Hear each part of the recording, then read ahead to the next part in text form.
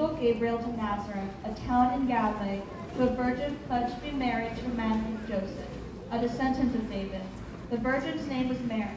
The angel went to her and said, "Greetings, you who are highly favored, the Lord is with you." Mary was greatly troubled at his words and wondered what kind of greeting this might be. But the angel said to her, "Do not be afraid, Mary. You have found favor with God. You will conceive and give birth to a son, and you are to call him Jesus. He will be great and will be called the Son of the Most High. The Lord God will give him the throne of his father David, and he will reign over Jacob's descendants forever. His kingdom will never end." "How will this be?" Mary asked the angel, "since I am a virgin?" The angel answered, "The Holy Spirit will come on you, and the power of the Most High will overshadow you. So the Holy One to be born will be called the Son of God. Even Elizabeth, your relative, is going to have a child in her old age, and she who is said to be unable to conceive is in her 6th month. For no word from God will ever fail. I am the Lord's servant," Mary answered. "May your word to me be fulfilled." The angel left her.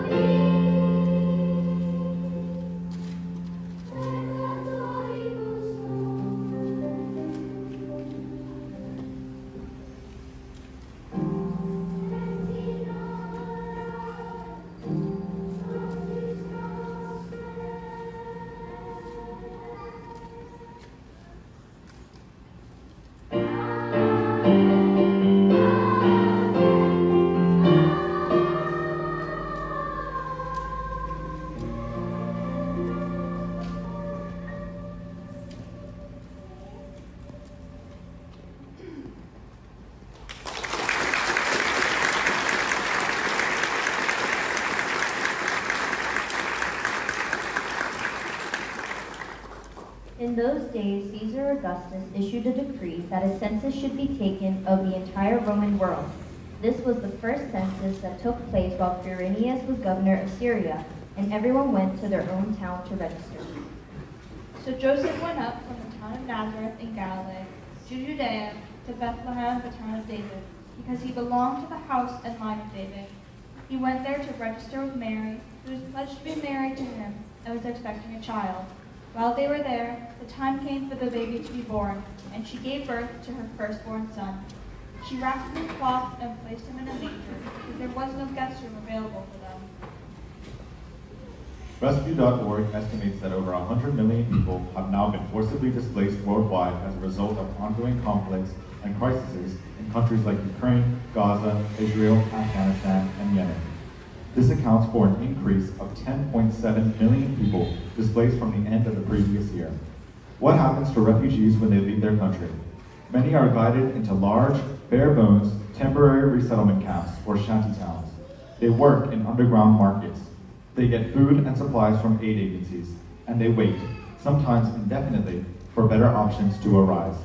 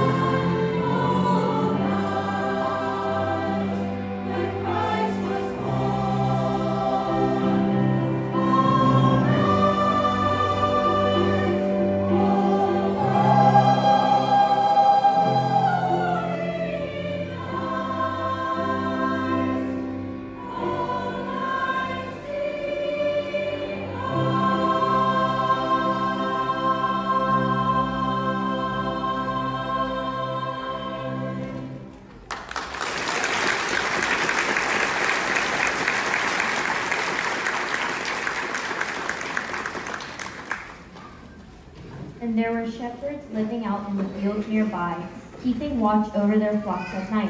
An angel of the Lord appeared to them, and the glory of the Lord shone around them, and they were terrified.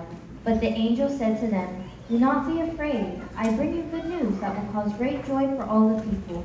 Today, in the town of David, a Savior has been born to you. He is the Messiah, the Lord. This will be a sign to you. You will find a baby wrapped in cloths and lying in a manger." Suddenly, a great company of the heavenly host appeared with the angel, praising God and saying, "Glory to God in the highest heaven, and on earth, peace to those whom his favor rests." When the angels had left them and gone into heaven, the shepherds said to one another, "Let's go to Bethlehem and see this thing that has happened, which the Lord has told us about."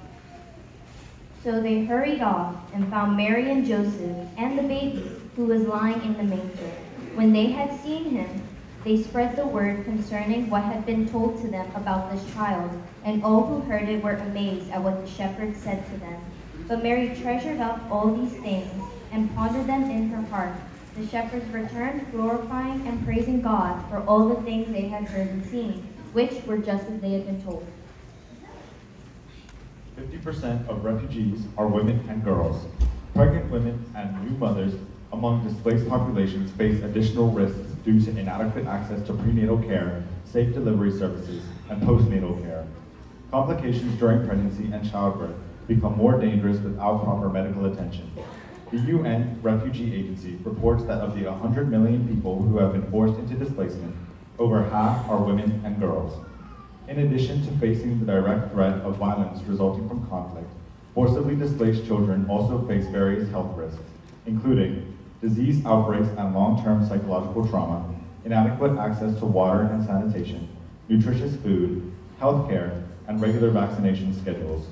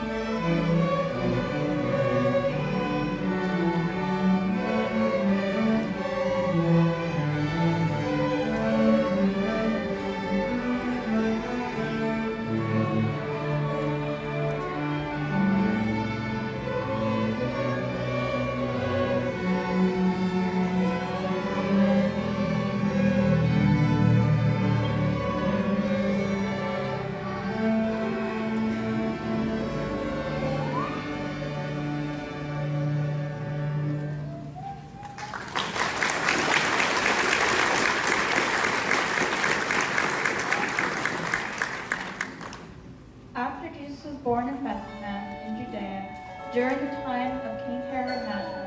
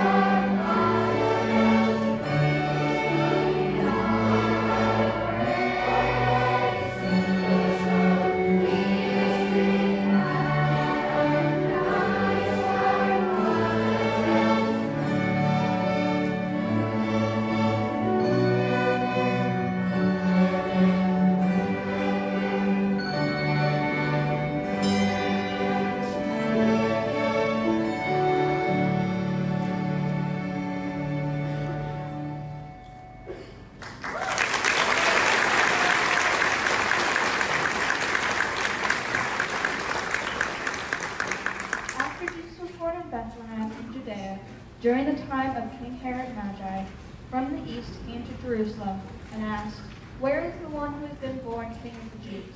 We saw his star when it rose and have come to worship him." When King Herod heard this, he was disturbed, and all Jerusalem with him. When he had called together all the people's chief priests, teachers of the law, he asked them where the Messiah was to be born. "In Bethlehem, in Judea," they replied, "for this is what the prophet has written. But you, Bethlehem, in the land of Judah, are by no means least among the rulers of Judah, for out of you will come a ruler who will shepherd my people Israel." Then Herod called the Magi secretly and found out from them the exact time the star had appeared. He sent them to Bethlehem and said, "Go and search carefully for the child. As soon as you find him, report to me, so that I too may go and worship him." After they had heard the king, they went on their way, and the star they had seen when it rose went ahead of them until it stopped over the place where the child was. When they saw the star, they were overjoyed. On coming to the house, they saw the child with his mother, Mary, and they bowed down and worshipped him.